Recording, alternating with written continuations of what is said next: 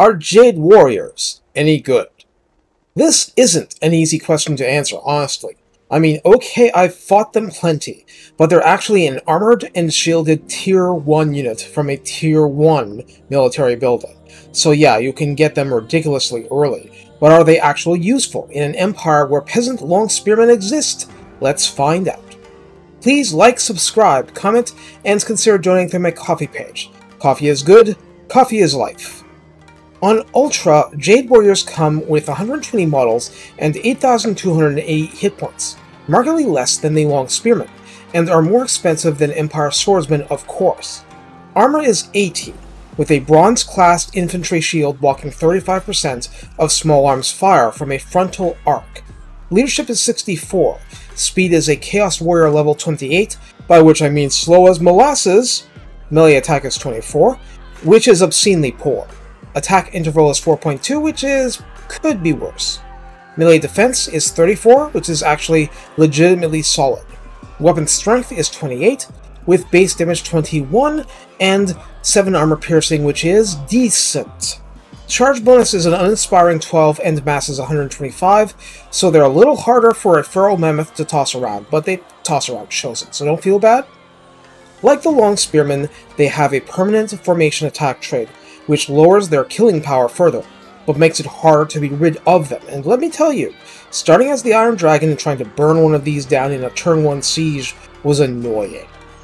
They obtain Battle Harmony Yang, and without greater intensity that'll jack up melee attack by 4, defense by 6, and leadership by 6. They also have defensive stance, which gradually increases charge resistance, then armor, then more charge resistance, which is good and all, but charge reflection it is not.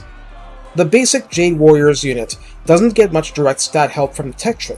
There's a little melee defense, but you get stuff like reduced exhaustion, lower upkeep, and better recruit rank and so on.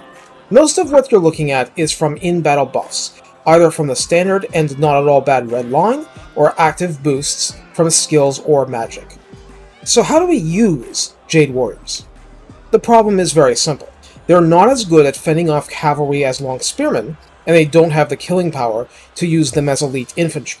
You're never going to overcome this with them. Their weapon strength isn't getting boosted, so they will not hit harder.